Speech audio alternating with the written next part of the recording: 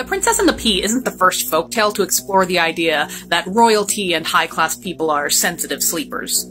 Hans Christian Andersen based his version on a childhood story he knew growing up, but there's one that's over 1,000 years older based in India. Way back in the 11th century, there was a collection of Indian folktales and legends collected called The Ocean of Story, which itself is an adaptation of one even earlier, possibly as far back as the 3rd century. Within this very large collection of folktales is one called The Three Fastidious Men, and it's about 3 very sensitive boys. Fucked up fairy tales with Liz. Ding! Once there was a high-class couple who had 3 adult sons.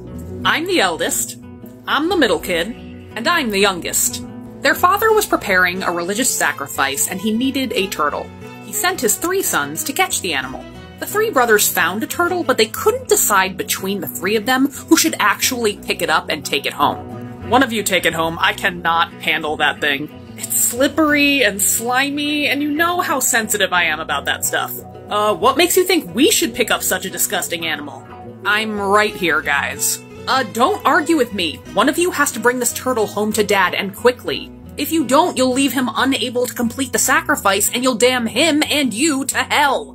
If that's the case for us, then we'll see you in hell too, buddy. Because you're preventing the sacrifice from happening because of your refusal to pick up the gross, slimy turtle.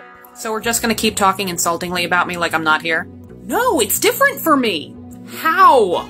Think of what a picky eater I am. I am so fussy with my dinner, I can't be trusted to pick up something so repulsive. Okay, well, I am just as fussy as you are. How are you fussy? I'm fussy about the ladies.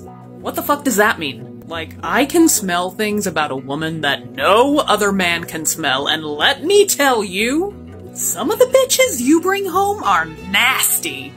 This smells like bullshit to me. Fine then, baby brother can take it.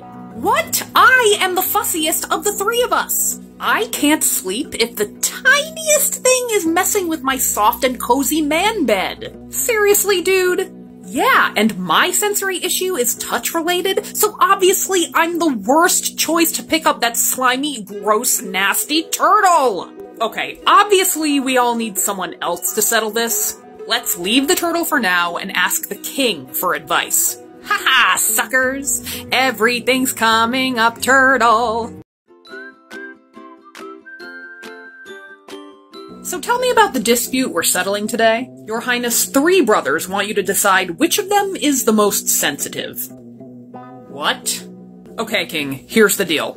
My brothers and I are supposed to bring back this gross, icky turtle to our dad, so that he can make his religious sacrifice and avoid sin. But the 3 of us are all insistent that we're the most sensitive and fussy of the bunch and cannot touch that gross, slimy turtle.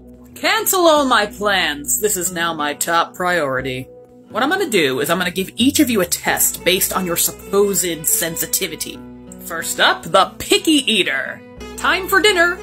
Ugh. Oh my god. I cannot even with this rice. I provided you with the best food in the land. What is the problem? This rice smells like death. What are you talking about? It smells fantastic. Officers, where was this rice obtained from? Actually, this crop of rice was grown near a cremation site. Nailed it! Now for the middle brother and his, lady-smelling sensitivity. Bring him the most beautiful woman in court. Hi, handsome. Oh, what is this, a barnyard? Get this bitch away from me, she smells like a goat. She smells great to me. Hey, lady. Tell me about yourself, my dear. Actually, I grew up without a mother or a wet nurse, so my family raised me on goat's milk. And now I'm gonna have a complex about it for the rest of my life, so thanks for that. 2 on 2 for sharp noses. Alright, youngest brother, you're the restless sleeper, right? The king's court made up a bed of 7 mattresses with the smoothest, softest sheets and blankets you could ever imagine. But when everyone is asleep in the middle of the night, they heard a terrible screaming. The pain! Look how my beautiful skin has been marked! This man does have a very inflamed and red mark upon his skin. But how? Search the bed. The servants searched each and every mattress, and at the bottom of them all, they found a single hair in the middle of the bed frame. How are you alive, young man? It's a mystery. I declare these three brothers to be the most fancy-pants, delicate people of all. And for that, I'm gonna give them a shit ton of gold apiece and permanent spots here at court. And the boys completely forgot about the turtle and their dad and that sacrifice they ruined, and they stayed with the king. The end. Whenever you're done scrolling for the night, please pop over to the Tree of Links in my biography, where you can help my friend Diana and her large family, who has been surviving as best they can during the terrible, terrible genocide happening in Gaza.